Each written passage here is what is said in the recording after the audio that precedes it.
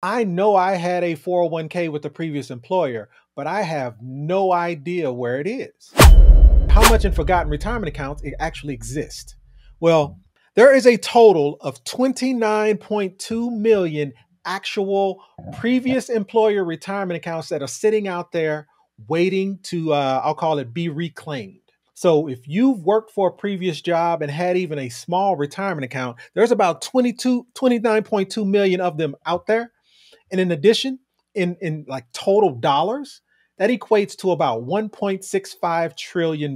So what's that path? How do you go about it? Like if you have some dollars that have not been claimed, or you had a company that you used to work for that had a 401k, a 403b, a TSP, a government 457 plan, a SEP IRA, that you are unclear as to how to access or go identify where those funds are. The first step, call your previous employer. Now, you can start with calling the custodian that had it. So call Fidelity, call Morgan Stanley, but maybe you forgot or don't know who the custodian would be that actually had your previous employer plan. Then reach out to HR at your previous employer. Call the either one of two places. Either it's human resources. You can always start with the HR manager. And 9 times out of 10, they will send you to pay and benefits, or you can go directly to the pay and benefits department. And usually they'll ask for your social security number and probably maybe a birth date, just another identifier for you. But they should be able to, I'll call it, provide that information to you just purely based off the social security number. But what if that's not enough?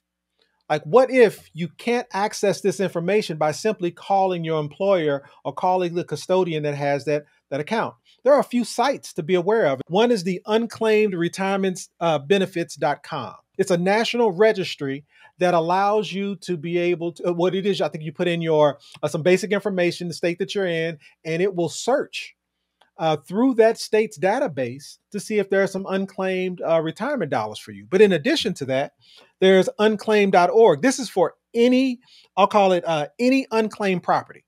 So not just retirement accounts, any unclaimed property. You simply click on the state that you're currently living in, or click on the state that you left, and put in some of your basic information. Again, this site is free as well, and it will help you identify whether or not there's some unclaimed property, not just retirement accounts, but any unclaimed property is a way that you can kind of access those. And then the last one is capitalize.com. The way they make their money is you put in your information, they will do the work to go identify where your previous employer plan might be. There's no cost to putting in your information and for them to go find your previous employer plan.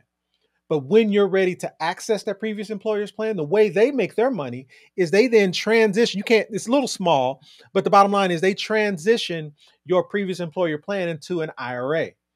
So what it is, there's a markup between them finding your account and them sending you to a Fidelity or to another broker to be able to create an IRA, and there's a markup in there. So this is this site is not free for the duration, meaning putting your information in and identifying where one of your accounts are, that's free. But when it comes to transitioning it, there's a cost there. All of these, once you identify where your account is, you can really just leave the site there. Meaning, once you identify you do have one, once you identify where it is, then you just call them directly.